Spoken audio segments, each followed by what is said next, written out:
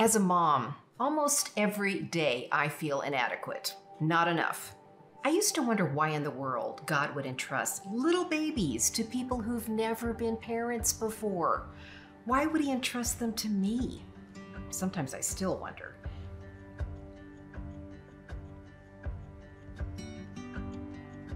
When Paul writes to households in Ephesians chapter 6, verse 4, he cautions parents not to exacerbate their children, but instead to bring them up in the instruction and training of the Lord.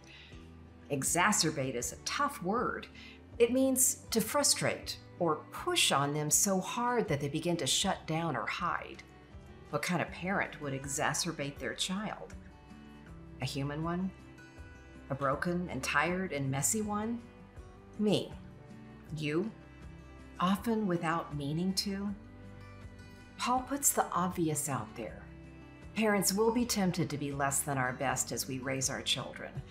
Let's face this reality, and let's choose to intentionally lean into the wisdom and training God has for us. We can be His instruments when we put ourselves in His good hands and let Him use us for His purposes in the lives of the children He's placed under our care.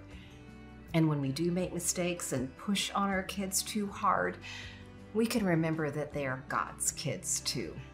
And He can use even our rough moments for their good.